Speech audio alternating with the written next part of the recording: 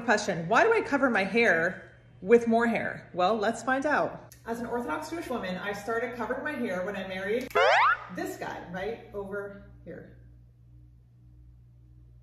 Now, technically, I can cover my hair with whatever I want. I can cover my hair with this, a hat, a blanket, a box, a baseball glove, a helmet. But the two ways I choose to cover my hair with is with a wig or a headscarf. The reason why we cover our hair isn't to look worse.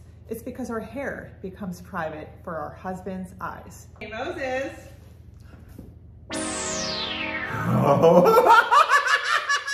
The woman's hair attains a spiritual status of holiness and uniqueness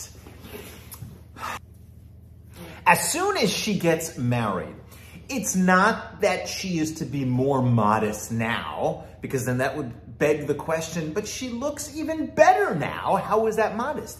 She can look beautiful. Women in Judaism are actually held on a pedestal because they are more refined, more sensitive, on a spiritual high all their lives. Their soul, according to Jewish ideology, is greater than the man. So the hair is to be covered and reserved specifically to show that she is now a married woman and her hair is only for her husband. So no matter which way she covers it. Oh, by the way, the beard.